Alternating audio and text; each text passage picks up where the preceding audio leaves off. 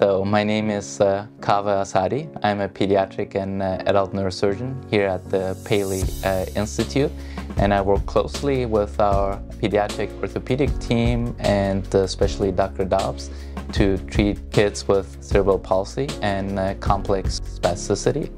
And we have a unique program where we evaluate the kids in a multidisciplinary team at the same time and make a treatment plan in real time together with families.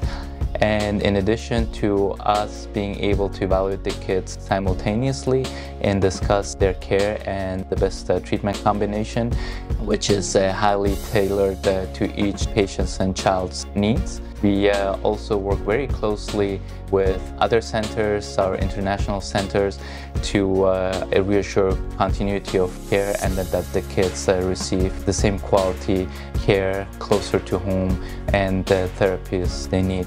My specialty is minimally invasive approaches, in this case minimally invasive SDR or selective dorsal rhizotomy, where the incision is about 2 centimeters. The spinal elements are reconstructed at the end of the procedure, and the tools and approach and the instruments used allow us to minimize any openings and manipulation to the tissue and neural elements.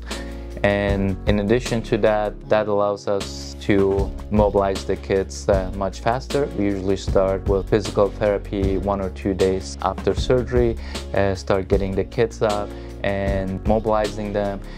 We work very closely with our rehab team, who is involved in the decision making and immediately start the treatment planning the day after surgery.